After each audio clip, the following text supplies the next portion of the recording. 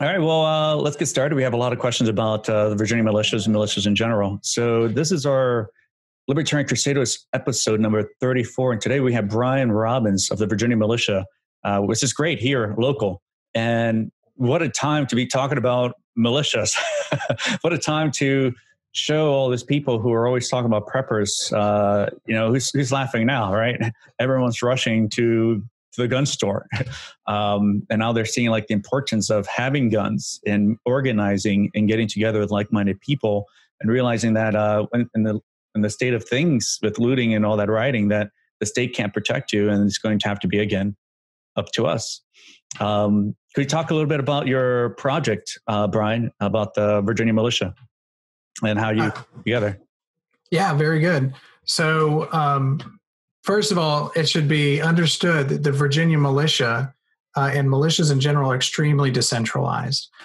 They're local people acting locally. And so my website, my page, the whole thing, that the project that I've been trying to build is, while it's called the Virginia Militia, it's not something like some big official organization like when somebody thinks about the National Guard.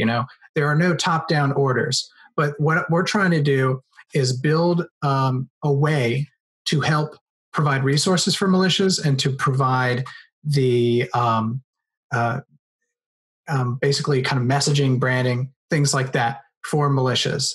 But primarily what we've been working on is organizing, bringing in new recruits, connecting people in their local counties, making sure that everybody is being able to find the people that they need to find in order to organize, because that's the most important part, is that the militias can gather together with people around them, because that's what a militia is. If you're just sitting at home and you've got guns and you don't know how to contact the person who's going to stand next to you, then you're not a militia. That's not what it is. So I started this thing just a few months ago. I think it was February, perhaps March, when all that the two-way sanctuary counties were going across. It was sweeping the state. Then we went to Lobby Day in Richmond. And I think a lot of people had an awakening then. They're like, this is what the militia is. I mean, when we were there, it was palpable. We could tell that the people held the power. The police, I think, were completely afraid to act. Everybody at that time, I know it's difficult to remember, at that time, masks were illegal. and everybody was wearing masks because it was freezing cold. And the cops basically let it happen. They didn't care. They're not going to, tell a guy with an AR strapped to his chest with 10 of his buddies around him to take his mask off or get on the ground. That's not going to happen. And it didn't happen.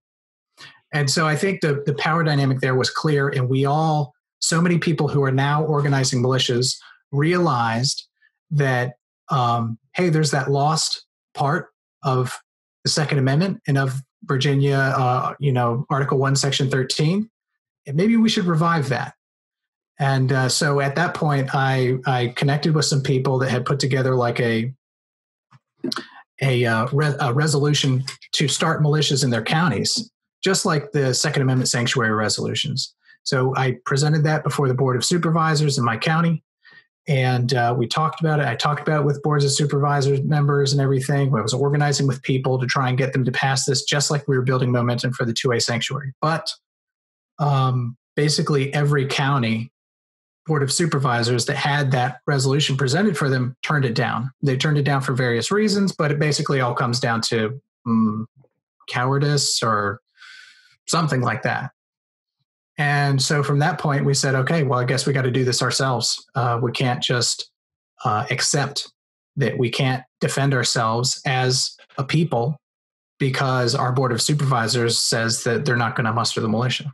And so from that point, I started a website. I started organizing people. I started gathering people around. I started connecting with people in other counties.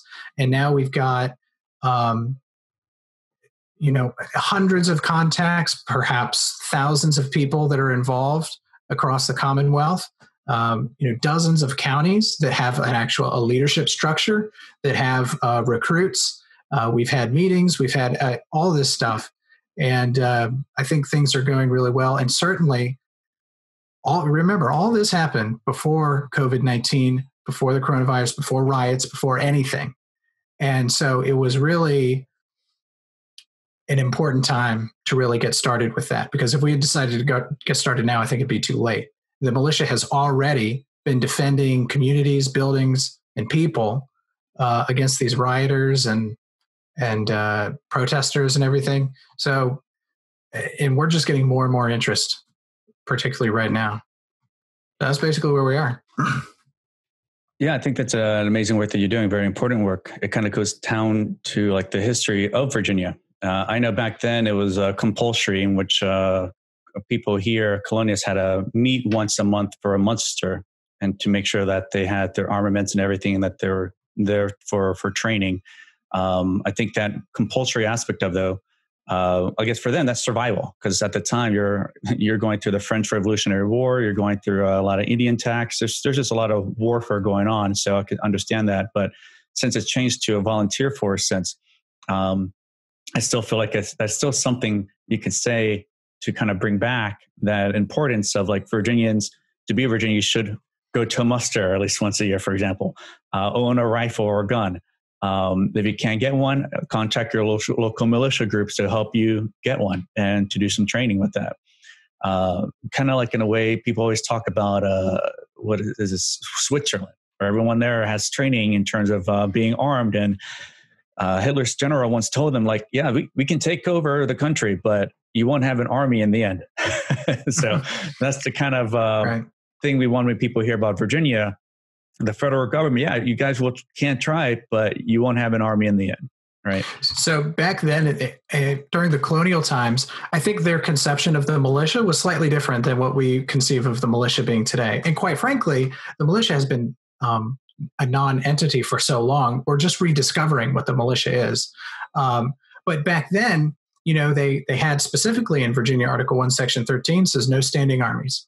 And so the defense force for the state was the militia, and men of a particular age, 16 to 55, who were trained to arms, were expected to be called up by their governor if necessary to defend basically against Indian invasions, foreign invasions, and things like that. I mean, we haven't really been invaded by foreign forces since then, so, and the Indians aren't a problem anymore. So, domestic forces, yes. Right. So it was essentially the domestic defense force, kind of like what you would think the military would be serving the purpose of today. Of course, the military doesn't serve that purpose either. They're off overseas, fighting overseas, not defending the homeland. So today, I think we need to recognize that the enemy that we're fighting is, or that we need to defend against, is not an outside force. It's not an outside invasion. It's an inside invasion. It's basically an insurrection of ideology. There are so many people, you remember at the Richmond rally, and there are so many people that have this mentality where it's like, from my cold dead hands, I will not comply, we will not comply, things like that. But if you intend to not comply, and you intend to only let them take your guns from your cold dead hands, then you better have a militia. You better be ready to stand and get together with your people, or else you're just going to be slaughtered. You'll be killed in the middle of the night, at 4:30 a.m., shot through your bedroom window. It sounds like you're referencing something specific there. That is very specific reference. Yeah, exactly. And, he was trying to get involved in the militia too.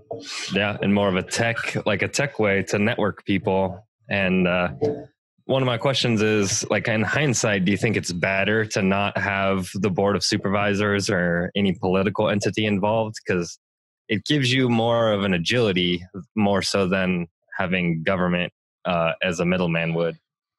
Yes and no. So the board of supervisors would have been helpful for legitimacy. And remember, this is the entirety of what government rests on, is legitimacy. And so to get them to kind of confer that legitimacy onto the militia would be really great in order to gain recruits and stuff like that. The board of supervisors also wouldn't necessarily have control over the militia, but there have been counties, for instance, Bedford County, they have a really great relationship with their board of supervisors and their local sheriff. They were able to get their board of supervisors to pass a resolution to recognize the existence of the militia. It wasn't like a muster thing or organizing the militia, but they just said, we recognize you, you have the right to exist in our county. And now Sometimes they get called up, particularly with these riots, and they've actually defended buildings, prevented buildings from being burned down, and acted as defense forces already. Yeah, Pete Buttigieg had some comments about 2 years ago, and I believe he said something along the lines of, nobody needs an AR-15. How are you ever? What reason would you ever have to have one of those weapons of war? The government will just, take you out, or something along those lines. And I mean, all you need to do is look at the events of the past week and see it and think, there's a ton of guys out there who were standing out in front of buildings and just saying, I support justice for George Floyd, and you're not coming into this building either. So it just seems like, this is an act, like, clearly the cops are completely overtaken. They can't handle this. This is another reason for a militia. Right. Absolutely. So the cops can't be everywhere at all times. I don't think that very many people predicted that we would descend into this kind of unpredictable chaos where, just a group of communists who nobody knows about could crop up over here and go and burn down a building. I mean, there's no amount of intel or police work can get you to know what they're going to do and go and stop and prevent it. And the police can't respond fast enough to things that are happening all over the city. So, just doubling your force by having a militia is obviously a benefit in a situation like this. But this is probably something that Pete Buttigieg never thought would happen. And of course, his intent was the most disturbing part about what he said was that he was like, we'll drone bomb you, which is a great reason to have an AR-15. Right. And have our own drones. Right, exactly. I'll just start building my houses underground.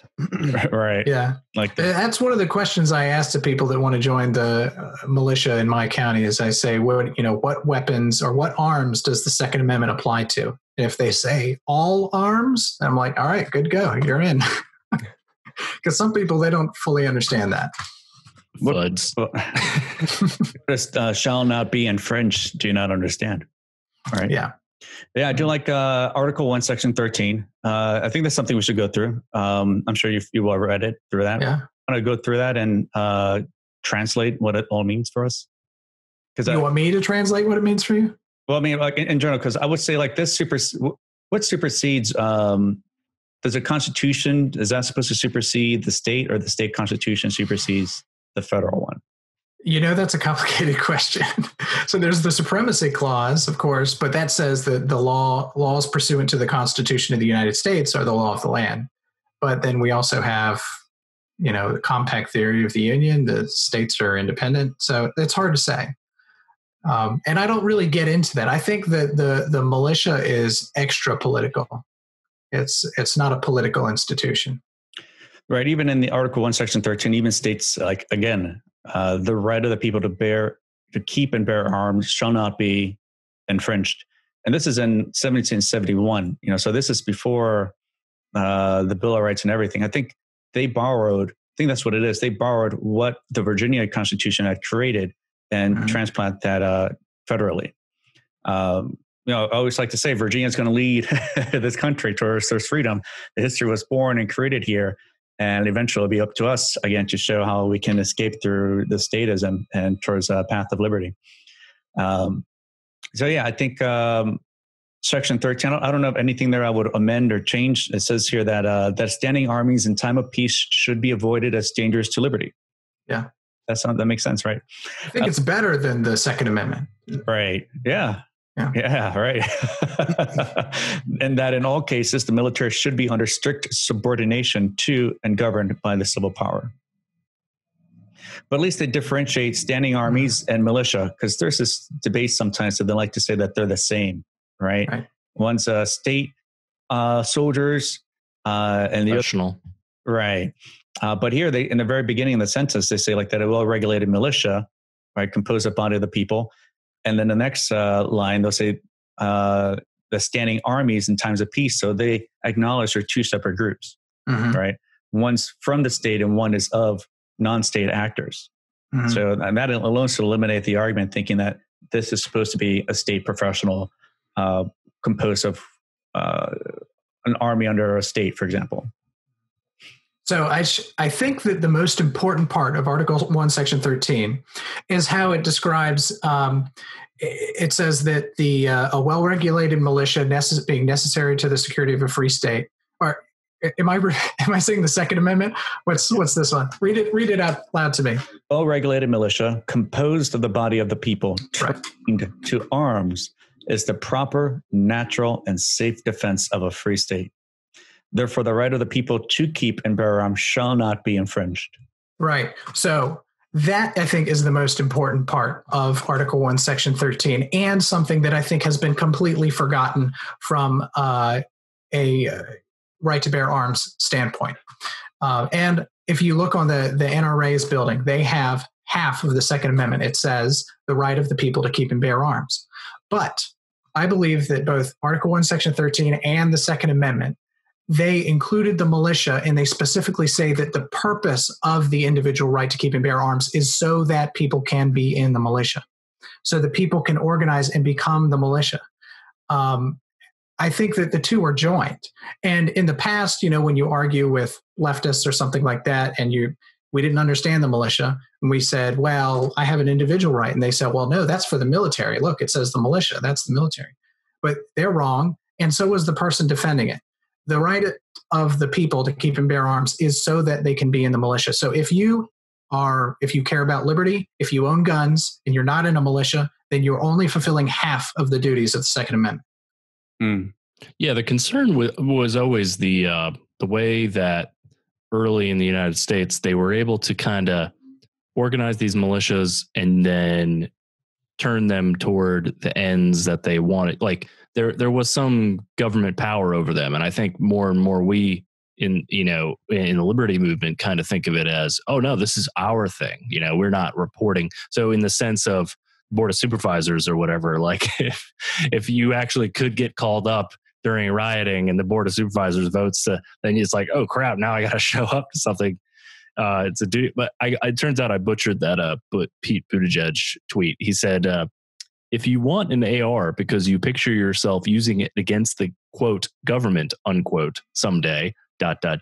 please pause and reflect that this fantasy entails shooting American soldiers and police officers. And I just thought that was funny, given their latest events where you got the troops getting, like Insurrection Act, and you got the police militarized, and everybody's. So I don't know. And you've got communist rioters that shoot a 77-year-old police chief in the chest as he comes out of retirement to defend a pawn shop. Right. I mean, who's the one shooting cops here? And it was a Bernie Sanders supporter who showed up at the Republican baseball practice to try and murder them all. Right. I mean, the amount of delusion that these people have astounds me. Yeah, I think like the history of this Virginia Defense Force, I guess the original militia, is still around. I had no idea. Just kind of looking at yeah. They've been around since forever ago. And they apparently branched off into different kinds of squadrons or something, or I don't know what you'll call them, all across the state. I think there's like 5 of them.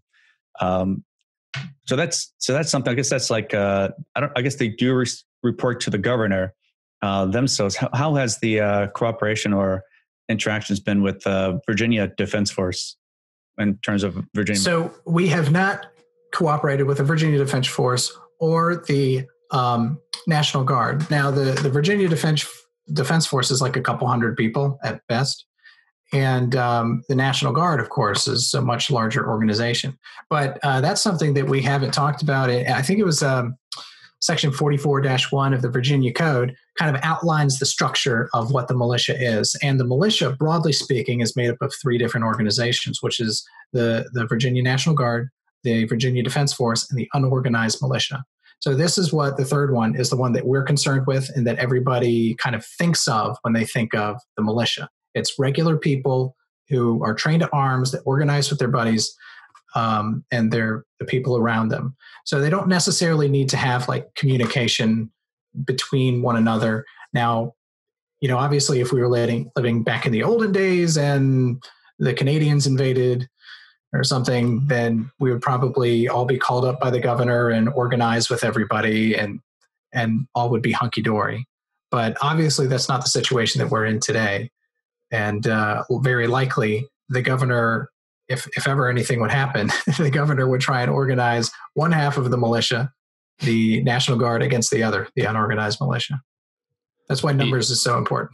I went to a ham radio event called Frostfest in Richmond here, and I noticed that Virginia Defense Force was set up at a table, and they had a bunch of posters and stuff, and I just thought it was interesting. You know, it looks like you're going to be joining something interesting, and then you probably just like have to fill up bags of sand, you know, and during floods or something. Which, I mean, that's good. You know, that's a good thing to do. But why not just learn to do that and a bunch of other things too? You know, with Virginia Militia. Right. Yeah. They already have air patrol that does that already. So it's kind of weird that those kind of objectives overlap. Well, yeah, and they probably serve ham or radio communication purposes as well. But who knows? You know? Right. For air patrol, that was a fun experience growing up. I never took it too seriously because, like, I can't really follow. I couldn't salute another kid. That was just weird for me. It's like, dude, you're just like, you gotta. Some of them get really upset because they're so gun ho about it, and like they're supposed to have like these officer ranks in it. But I'll do all of this, but I wouldn't salute any of these kids. And I was like, dude, I'm a year older than you. It's like, this isn't going anywhere. But I joined the military later, but I wasn't going to take Silver Air Patrol to the seriousness of that level that they wanted to kind of go all the way for.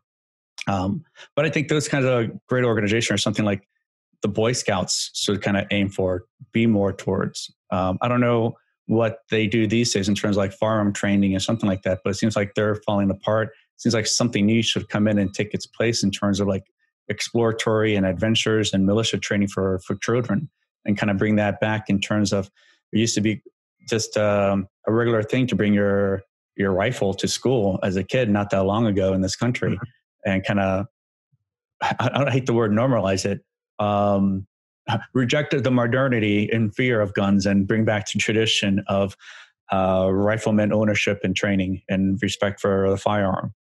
Yeah, I think we have a long way to go before that can happen, unfortunately. So what does it take to be in a militia? What are some requirements you would have to be a part of your militia? So legally, the requirement is that you're between the ages of 16 and 55 and that you're trained to arms. And that's basically it. And that you're a resident, I guess. It doesn't even say citizen. You don't have to be a citizen. You just be a resident. So that's the only legal requirement. But in practicality, you know, these things are built by people that show up. So if you care about liberty, if you are predisposed to action and you show up, then you are in the militia. Now, if you want to find your local militia, one, you can go to thevirginiamilitia.com. There's also some other great websites or like virginiamilitiaalliance.com, I think is their website. So that's another way to try and connect with your local people. And yeah, go on. Did you have to created this great website in terms of where other militia groups around the state can come together and converge and share ideas and start their own groups in there, right? Yeah, exactly. So the website is kind of like a social media thing, social media website. It's its own thing. I'm sure that at some point Facebook is just going to ban the word militia. They're going to delete all these Facebook groups. You're not going to be able to talk about liberty on there, particularly like if shots start firing, that's for sure what they're going to do. It doesn't matter who fires the shot. If the government kills a guy and it turns out he's a militiaman, and then 100 militiamen show up at the police station or whatever, Facebook is just they're going to ban it all. So we need to have a place where we can organize that's censorship free, and that is built specifically for the militia and not for sharing cat videos and the militia, right? So that's what the website is. And there's a group, it's kind of like a Facebook group, but for every single county. And so leaders can take control of their group. If you're a leader in a particular county, we've got a lot of leaders in there. If you're a leader in a particular county, you can take control of the group, and you're basically a moderator. You get to invite people. You can accept people who request to join. And then if you're, let's say you're in Augusta County or something, and you're like, I don't know where to get started. How do I contact my militia? You go to thevirginiamilitia.com and you look up Augusta County, and then you join the group, and then you're in there, and you can now see who your leader is, connect with people, talk with people, and organize that way. But the other way that people organize and try and find their militia is just basically through Facebook. You search for your local Facebook group. It's a bit more complicated because you're like, well, let me look up sheepdog people in whatever county, or 3% such and such, or whatever. And there could be a couple of groups for your county that have 5 members, and you don't know what to do. So what I'm trying to do is like make sure that there's one place that people can go to there where they can organize. That's what the website's all about. What do you think about like sizing of particular, how the military, I don't really, I wasn't in the military, but 2 of these guys were, and there's battalions and platoons and what have you. What do you think is the ideal like group to be working with and spending the most of your time in a militia? Like, yes, I may be a part of the Henrico, but I've got this little group of 8 people, and we're really committed, and we work out and shoot together. Mm-hmm. So that would be a fire team, and your fire team is made up of basically you're separated by people that are local to you, that live near you, because if you need to respond quickly and you all need to rally at a point, you can't have the guy across county drive 30 minutes to try and save your butt, even if he's your best buddy. I mean, he'll be there in 30 minutes, but you need somebody that'll be there in 5 minutes. So we kind of try and have a similar structure as military. So you have the fire teams of local people that will be more likely to meet and even like have a cookout or something like that. And then it branches out from there. But it's not like a super militarized command structure or anything like that. And it also differs by county. So some people do want to have that strict military structure, and there's a lot of ex-military guys in the militia. So it all kind of it's varying degrees of that sort of thing. Right. We did our first Ron Paul militia muster at the gun rally, and we might do another gun training probably later at the end of this month. Just shoot out some land now that things have kind of cleared up a little bit out there. But I will say our next official one, you should come join us, is Anarchon, located up in Winchester.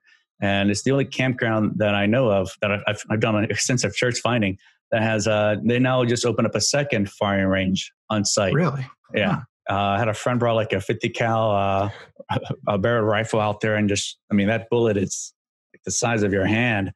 And the impact of that when you shoot it, but it's outdoor range, great experience to me with a lot of other people from all over Virginia. It'd be great for you to be there. And if you like to do a militia talk there as well, that'd be great to have you on there. Please send me an invite. That's not too terribly far away from me, Winchester. Yeah, it's in August 14th to the 16th. Great camping opportunity. We've got Joshua Dial from the Tiger King is going to be there. Spike. Oh, really? That guy. Oh my gosh. What a one will be there. I guess now we can get Hornberger to come out there and shoot with us. You made a promise that he'll go out shooting with us. So it'd be great to reel him into one of these militia groups soon, since he lives. That's great. Yeah. We need mainstream advocation of the militia. And I think it's becoming more so. And that's also another thing that I really tried to do with my organization is that, just think about last year. Was the word militia something that you were even allowed to say in public? I don't think so. It didn't seem like it to me. It seemed taboo. It seemed synonymous with white supremacists, according to the culture or whatever. And so I was like, okay, obviously the militia is a real thing. It's something that we need to have back. It's in the Constitution. So we should just use that word. And so there are a lot of people out there, I think, that have been afraid to use the word militia.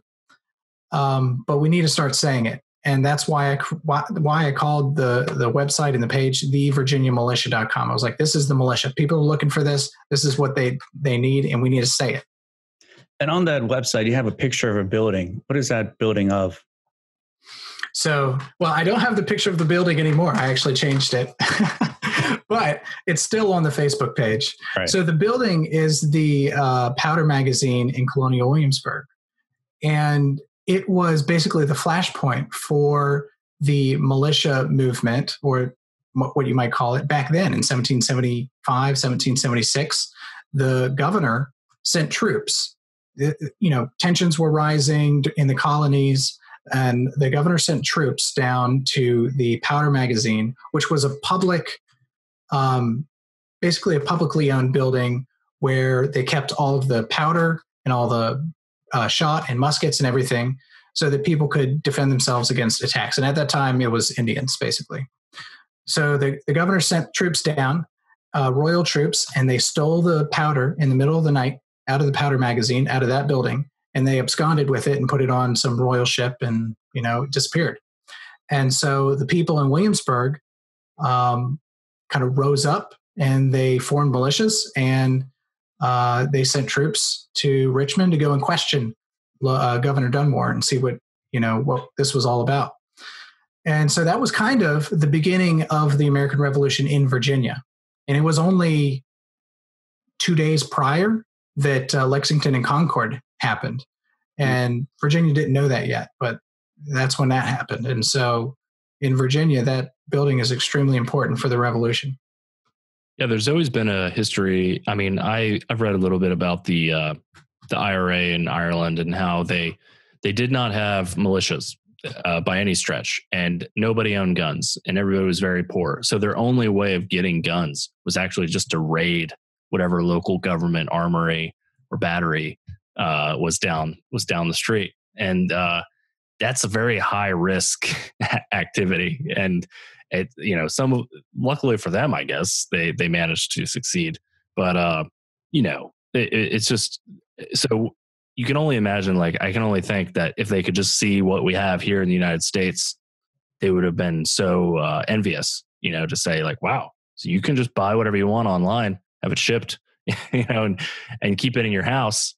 And you and a couple people can just work on this in your spare time. Yeah. For who knows how long. Right. Right. Yeah. Look up better weapons and better gear and have it sent to your local FFL dealer and have it picked up from there. We don't have to kind of risk our life trying to raid the armories of these military units, in which these weapons that they have doesn't belong to the soldiers themselves. They're recycled. So after that, it's used by the next person after you leave, for example.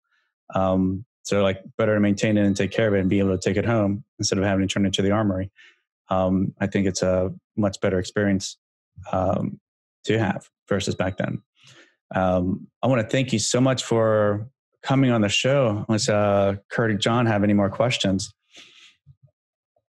I was just going to say, do you think that if we bring back the militia, it might up the responsiveness of government to our grievances? So, as you said, in Williamsburg, they sent the militia to question the governor and say, hey, why would you do this to us? If we had a type of power like that, do you think that would bring back a sort of accountability in a way? Well, first of all, you premised your question, if we bring the militia back, and I will say that the militia is coming back right now. Right. Bedford County had 400 people show up to their militia muster. Campbell County had 250 people show up to their militia muster. And so many other different counties have had hundreds of people or just lots of people showing up to their musters and joining their local militia. So we are coming back. We're having the militia renaissance right now. But I think that is the ultimate goal, is that in the future, what we need to do is we need to have politicians sweating through their shirts as they sign legislation, thinking, what will the militia think about this? Will I be able to get away with this? And plus, like they did out in Midwest.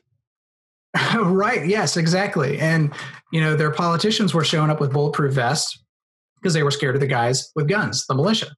And then they canceled the session. And it would be better if our sessions were canceled more often. Right. So, yeah, they get to legislate a little bit less. So, yes, absolutely. However, I think that what we're coming up against is not necessarily a reform in government. I think that we're kind of coming to an end of the system of government that we've had for so long. I mean, it slowly transformed, of course, during the progressive era from a republic to a whatever the hell we have right now. Does it even have a name? And I think that it's coming to an end, quite honestly. I mean, you feel the tension, you feel what exactly is going on. I mean, how do we come back after this incident and pretend that the governor didn't turn himself into a fascist dictator and just rule us all around, shut down our economy? How do we pretend that didn't happen? And how do we say that that can't happen again? If he did it once and he got away with it, then it can happen again. Right. Yeah, he's very quiet lately. Yeah. At least we know that we come out en masse on the streets, that they won't put like the first couple of days, like I had a friend compared to like the amount of guns that they pointed at us at the rally on the very first day, state of emergency, everything in lockdown. But the lack of response to the first 2 nights of the rioting and the looting and the burning was, completely different, right? One side that expects for us to show restraint, but at least we see, I think, what happened on the 20th helped others across the country to grow some balls and be a lot more proactive in those kind of measures. I think next year on the 20th on Gun Lobby Day, people think that it's a 1-year thing. It's an annual thing here in Virginia. Yeah. That moment is going to be even greater, and a lot more interesting things are going to happen on that day and pushing back and seeing that the government couldn't restrain what is happening in the last week. Then we kind of see then what we can get away with and push for to kind of stop a lot of these ceaseless tyrannical legislation that they attempt to push through. Mm-hmm.